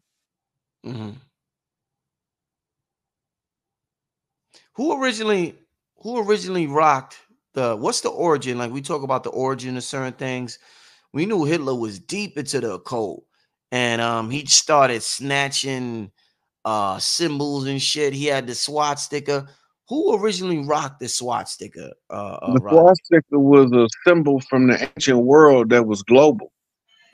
And then it really originally, before they flipped it backwards, it originally meant balance with nature. But when they flipped it backwards, they meant imbalance with nature, belligerent to nature, and it was being used by Hitler to expose the pedophile priest cult. What you mean? And Like, he came through the Thule Society. yeah. So what you say balance? What do you mean, like balance with the feminine and masculine? Balance with the feminine and masculine, and balance with the world around you. So let's say I got a village that I'm feeding and I need to feed them and I got to go on a hunt. We didn't just hunt and just kill something and be done with it. We did a spiritual cleansing process before the hunt. Then when we killed the animal, we did a ceremony over the animal as we took the entrails out and spilt the blood on the ground. All of those things was overseen by priests that used to attend the hunt with the soldiers, with the warriors, with the ones that went out and did the hunt. Now they just take it to the slaughterhouse and slaughter it. But if you get something that's kosher or something that's halal, they have to follow the ancient processes. That's why it's kosher. That's why it's halal, because they following ancient practices in the cleansing of the carcass that they're about to consume. Is there any connection, Rod? You talked about Yahweh being see, I got the hat here. You talked about Yahweh being a title representing one who could balance the masculine and feminine. Is Yeah. there a connection then between the original swastika and the whole the title of Yahweh being that it's both dealing with balancing masculine and feminine? No? Yes? What? No, the swastika predate the English, the word Yahweh. Predates Hebrew. That's why it predates the whole. Yeah. So Yeah. Sanskrit is way older than Hebrew. Hebrew's like one of the newer languages. Yeah, the Hebrew is probably around 8,000 years old, but Sanskrit is at a minimum of 60,000 years old. Those scrolls you've seen, Yeah. some of them scrolls date back 200,000-300,000 years. Woo, man. So what about the glyphs in Kemet? How old is those? The hieroglyphs? How old is that? Those are about 7,000 years old. Oh, so that's fairly new. Yeah, but you gotta remember when Kemet was originally built, they didn't put hieroglyphics on everything. Right. That But was when the dynastic period came about, they began to write the hieroglyphics that was in the scrolls on in the stone. And this was because they had a prophecy that the human was going to go into a Kali Yuga. And he was going to be ignorant to who he is. So they had to put stuff in writing so we can discover it while we got amnesia and use it as a map to break the amnesia on the first one that can break it on themselves and tell everybody else how to break it. But once you understand the mechanics of the conjure, it don't work on you no more because your spiritual defenses are beginning to put protection in those areas by nature. This is why they had to do everything secret squirrel, and we do everything blatant in their face, out in the open. No retreat, no surrender. We just telling you what it is, and follow the oral tradition and inform as many of the clans people as possible because we want to empower our tribes. We don't want to take the power and concentrate it on one individual or two individuals. We want everybody to have a say. In the tribal way, if a 2-year-old got a coherent question, the adult obligated to ask it to the one who have the answer. Right. But I just seen a question. They want to know, is the Bhagavad Gita designed to help connect you to your soul, right? It's wisdom teachings in there. Anything that you learn on earth, you gotta remember. It's unified field theory. All things are interconnected. Being exposed to ancient information is telling you something you knew before you was indoctrinated. There's something that you instinctively knew. Anything that you instinctively knew before you was indoctrinated into ignorance, it is an attempt to wake you up from the slumber. All of those ancient scrolls can facilitate your awakening. They got another one called the Zendavesta. That's from the Middle East. You have the Vedas, which is also a Hindu scroll. Bob used to talk about the Rig Vedas. That's also Hindu scroll. Yeah. Right. And all of these different texts, they're going to do something different in the neurology. They're going to affect the brain different, the information and how you perceive it. If you go in there with your Christian dogma mindset of everything evil but the church, you're going to just confuse yourself worse than you was before you went in there. But if you go in with an open mind and a clear conscience and you just a truth seeker, you're going to open up something in yourself that's going to allow you to go further. Right. Rod, they want to know, are any cities in North America corresponding to cities in India that may affect us on the land? We got twin cities all over. Not sure that it's one city in America that's a corresponding city to India. I think the only similarities I can immediately identify is New Orleans is equivalent to Bengali, Mm, the ancient city of India, because it's the oldest city that's still inhabited in India. And New Orleans is the oldest capital still inhabited in America. mm, indeed. Somebody keeps asking this in the chat. I'm gonna let Rod answer your question because you done posted this question 7 times. They want to know, can you speak on on the alignment, the Earth between 4 gas giant? The gas giants are speaking of certain types of planets. And I think we only got 2 in our solar system is Jupiter and Saturn, if I'm not mistaken. Mm-hmm. But the other ones are in the planetary trail behind Nibiru, Mm-hmm.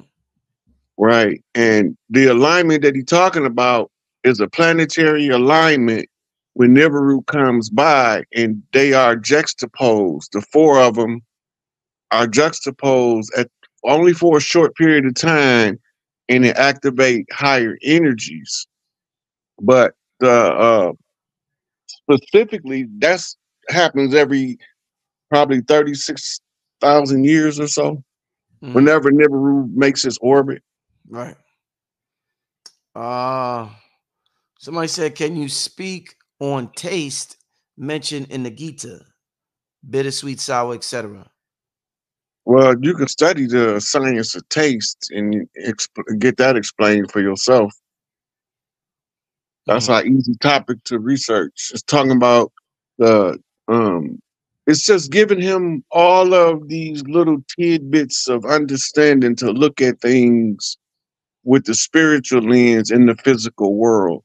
All these little tidbits that Lord Krishna is giving Arjuna is like keys to waking up. You looking at taste, you look at sound, smell, sight. We're talking 5 senses, and this is just the breakdown of the sense of taste. Mm-hmm. Indeed. This is a question for me. Somebody said, Brother Rich, have you sent out the replay of the gathering? But I haven't received the replay. I started sending them out. You'll get the files are actually they're like 50 gigabytes. So I'm sending out a download, so it's taking a little longer. But half of y'all probably got it. That's in the chat. But you will get it soon, Nelly Barker. You will get it soon. But and I am in the process of sending it out. So you will get it soon, Nelly Barker. Somebody says, what did they call the land of India in Bhagavad Gita? I don't remember. They got a name for it in there, but I don't remember. Okay. Let's see what else. About this. Does Rod know anything about some called mitochondrial Eve? Mm-hmm. That's just the oldest continuous line from women that's been tested from around the world. The common mitochondrial ancestor is known as mitochondrial Eve.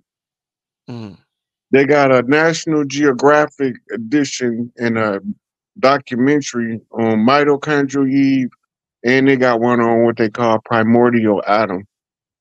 mm. Indeed, indeed, indeed. All right, we're gonna do 2 more questions, then we're gonna get out of here. Um, Somebody said, "Can Rod touch? Where's it at? On geomancy? Can Rod touch on geomancy?" That's the magical science, earth magic science, using the earth element as the primary instrument of your magical practice is called geomancy, or charming of the earth is what it translates as, earth charming. Indeed, indeed. All right, all right. right. All right. Last question for the night. Are there what y'all be saying? Are there two space and outer space above us and inner space in the ocean? Do you understand this? I don't. I have no fucking clue what that's saying. Brother, y'all gotta. I told y'all this before. The grammar, y'all gotta. I know y'all gotta get this so we could understand. What y'all saying. You gotta get your grammar together. Let me see. Yeah. Okay. Where's this? Maya Mystic wants to know, how do Rod feel about chaos magic and sigils?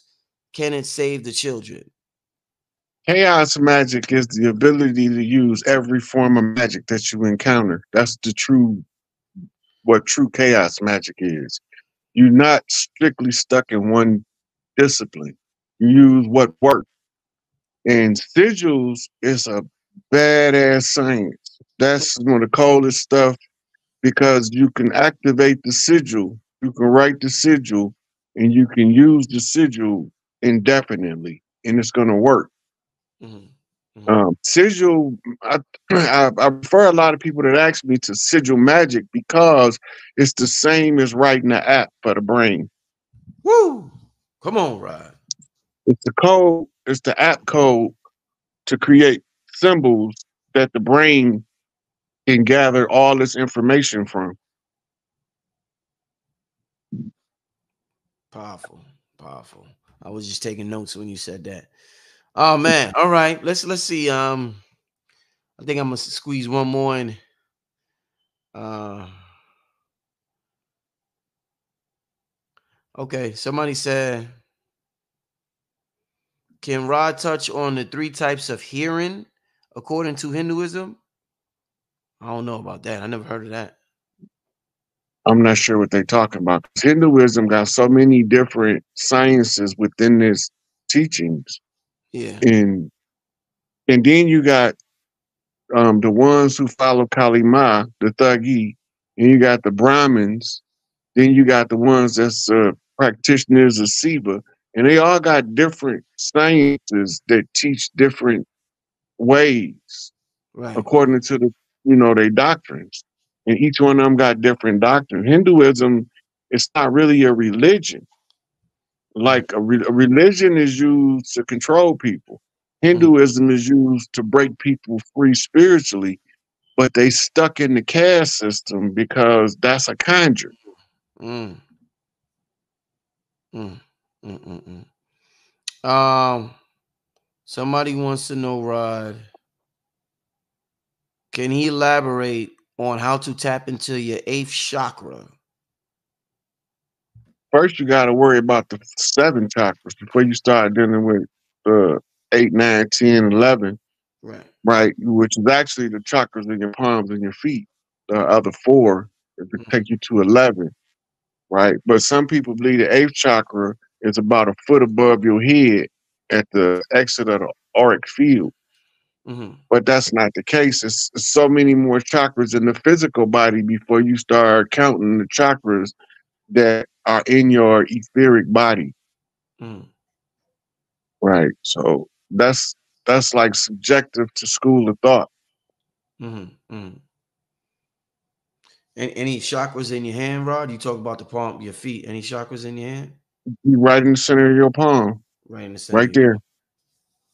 Yeah. If you face your palms together Mm-hmm. and you focus, You feel it. you could feel it. Yeah. That's that's your chi.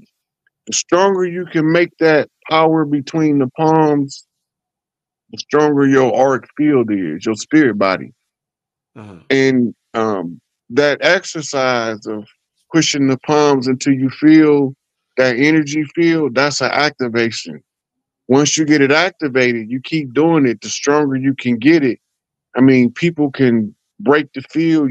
It'll literally raise the hair up on their arms in the early stages. But when you get good, you can turn it hot, you can turn it cold, you can make it produce scents, or Mm-hmm. you can make it produce moisture. Mm-hmm. All kind of stuff you could do just with the two chakras of the hand. Mm-hmm. Your feet chakra is designed to communicate with Earth, Mm-hmm. specifically to communicate with Earth. That's why everybody will tell you the ground, tell you to take your shoes off. Because the chakras on the bottom of your feet, it's like every time you standing on the earth, you plugged in to the earth field. But when you put the rubber barrier of the soles of the shoes between it, you break the current. It's one of the tools that they use to accelerate our process of aging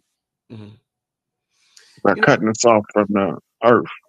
Right. So, all right. So we all know about healers. We hear the story about Jesus. Last question is coming from me. We hear the stories about Jesus laying hands on people. You know, hands. You just talked about the chi coming out of our hands. You lay hands on people. Sometimes if you give a person a massage, they feel 1,000 times better after you touch them, you rub them or whatever. So if we're known for thousands of years of healing people with our hands, something else that needs healing is, and that's depleted, is our soil. Can we heal the soil with our hands? Can we lay our hands? Because we hear about the feet, but can we lay hands on our soil and heal the soil the same way we do healing people with our hands, Rod, in order to get better food? It's a different mind frame and it's a different energy projection. The easiest way to heal barren soil is get you some moringa leaves. Right. Moringa is like a miracle fertilizer for barren soil. Right? And you could take powdered moringa, mix it with water, saturate some dead soil that won't grow nothing, and all kind of greenery and start popping up. Yo, I already made up my mind, Rod. I don't care what nobody say. This is what I'm gonna do when I start cooking food. Check this out. I'm gonna, and I'll be, I think like a musician, and me and Dr. B be kicking in about, I even asked Dr. B about, instead of saying affirmations, singing affirmations to your DNA and to your genes and shit. The same way you get the girl's panty wet and you make the girls go crazy, you might be able to make yourselves go crazy by singing in them or whatever, in a good way. This is what I'm gonna have when I have my farm, Rod. I'm gonna hire some singers and I'm gonna have them sing out in the fields over the place. They say during so-called slavery, we used to sing in the fields. I'm gonna hire people to sing in the fields where the food is at, Rod. They keep blaming everything we do on slavery. We were singing to the earth long before slavery was a concept. There you go. Right. We've been using the agency of sound at least 100,000 years to affect change in the physical reality. That's when they say speak a thing into existence. When you go to Kemet, they talk about the Husi, authoritative utterance with the exceptional insight. And all around the world, Kali Ma with her tongue hanging out, the mother's rage, where she calling you everything but a child of God. Woo. All of it is based on sound. It's based on the sound and the vibration of the singing. It affects the animals. Music soothes the savage beast. That's real. Yo, that's true, Rod. So check it out. So you was on the show. I know I said I was going to end that. When shit get good, go ahead, brother Rich. I ain't got nowhere to go. It was a show where it was you, Billy, Sharif, and B-Dell. And I think that was the show. Remember I was playing the recorder? So I was outside late at night and I was playing the recorder with the what do you call them? That chirping that be at night. What's that called? The crickets. The crickets. Yeah, I was recording the crickets at night, just experimenting and shit like that. Now, when you play the crickets in reverse, it's the exact same. There's no reverse. There's no reverse, bro. If I say something and I play reverse, you hear them. There's no reverse with the crickets. Explain that to me, Rod. There's no reverse. It's because it's only one pitch, one frequency. Okay. There's no other side to it. Okay. In order for you to have a reverse, you have a two-sided frequency. Or else it's gonna sound the same frontwards or backwards. Right. And as you move vibrations up the sound barrier, You got sounds that affect matter, and you got sounds that don't. You got sounds that affect water, cymatics, and you got sounds that don't. Right? And these experiment with these different sounds causes different things to take place in the energy that's in your surroundings. Right? Remember, Beethoven has the side effect of causing the child's brain to operate at a genius capacity. The same with Bach and a couple more of those classical artists. They were so-called black, right? By the way, most of them was. Beethoven was a brother. Amadeus was a mulatto. Okay. It's like how much of the drop of blood you want him to have, depending, his nature knows no color line. Yeah. Warren G. Harding was president turned the 1900s, and they hid his sister out because she was chocolate and he was vanilla. And then somebody on the campaign trail asked him if he was passing. He said, well, you asked me. Shoot, I wasn't born yet. There was a whole bunch of jumping back and forth across the fence back in them days. I could be anything. Wow. Man. Yeah, a lot of these people that we think pale faces is passing. Clark Gable, Fred Astaire, J. Edgar Hoover. There's a lot of them. They're just passing. Yeah. Jane Mansfield, Marilyn Monroe, they passing. That's why they got so much star power, because they still had that original drop that they came to get. And now, about 80% of these people we think is pale faces is passing. Right? You gotta remember, when they called the end to the war, what they called the Emancipation Proclamation, where they took the slaves from the plantation and the government owned them now. All of them people that they so-called set free that was mulattoes, where they go? We don't pay attention to the imitation of life. Yeah, good point. Yeah. They all moved into the mainstream pale-faced communities and married into them, and we think that they a whole different people. They just got lightened up through amalgamation. Right. They pass it. Right. And if you want to know if they passing, all I could tell you is the booty don't lie.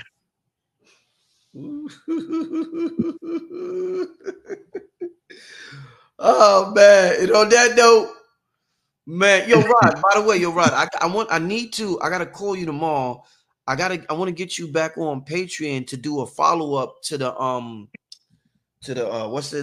what we did, the telepathy joint we did. I want to do a follow up on extrasensory perception. So I'm definitely gonna call you on that, and we'll try to set that up probably sometime next week or something like that. But man, what a show, y'all! What a show!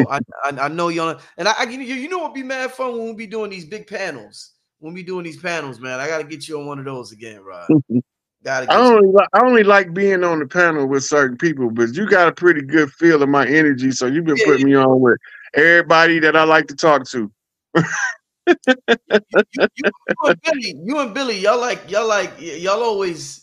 be killing it on the panel together, man. So hey, look, when me and Billy get to really spend some time together, man, y'all gonna be mind blown, because he always do something to trigger me to go to another level of knowledge. Indeed. And by me being able to chop it up with him, just feel his energy in person. Yeah. That's gonna be powerful for me. Oh yeah. We gotta connect y'all in person, man. We gotta do something, man. Man, listen, Rob, man, it was a pleasure having you on here, man. Any information you want to leave the people with to contact you before you get out of here, leave it for the family? We still got about 3,000 people in the room. Shout out to everybody who's in the chat. Let the people know how they could get in touch with you, Rod. Before I do that, Rich, I want to expound on something I seen in the comments. Yes. America is not ancient Egypt. I'm going to say that again. America is not ancient Egypt. America is not Northwest Africa. Egypt ain't even ancient Egypt. Ancient Egypt wasn't called Egypt by the people that lived there. America can't be ancient Egypt when the term Egypt is a modern Greek term, right? What it is the appropriation of global culture that took place into antediluvian world, covered the whole of the planet. The knowledge of the pyramid priests is the knowledge that built the earth. And that knowledge still exists in all continents. It's just pieces of it have been extracted, and now it's like putting together a big puzzle. The original Temple of Isis was in the Arizona, what we call the Grand Canyon. And there was the original pyramid complex. This was the Great Atlant that they became known as Atlantis after Plato called it Atlantis. But it wasn't Atlantis, it was the Great Atlant. Right. And the Atlanta is more properly named than Atlantis is. The people that they thawed out in Antarctica are ancient Atlanteans. They Lemurian Atlanteans. That was a flash froze civilization, and they thawed some of them people out. And then they told us this fabricated story that these people was part of an experiment of some people they brought from Africa. The same BS they told us about us over here. Them people that they was in Antarctica was already there. They already was there, frozen in the ice, and they used the cryostasis recovery method to thaw them people out.